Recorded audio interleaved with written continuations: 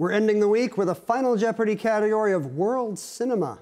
How will this play out? Let's find out. Here's the clue. The 2007 biopic called La Môme in France, meaning The Kid, was released in the US under this other French title.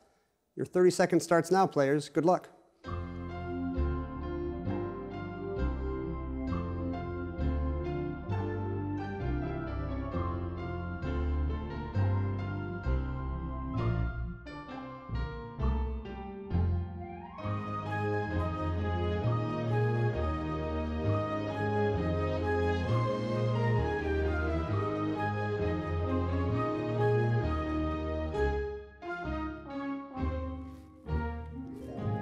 Beginning on the end with Dee Williams, $6,600.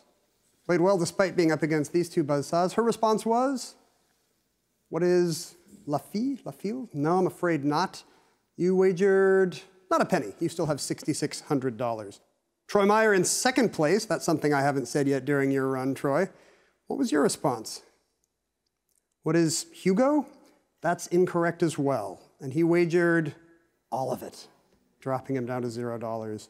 Jake D'Arruda had a big lead heading into Final Jeopardy. Was his response correct? Let's see what he wrote down. What is... Nothing. Squiggle, squiggle. No. La Môme was a nickname for singer Edith Piaf.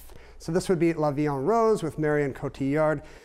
I'm guessing the wager's not going to matter here. What did you wager, Jake? $5,003, leaving you with $22,797. But you are our new Jeopardy champion. Congratulations.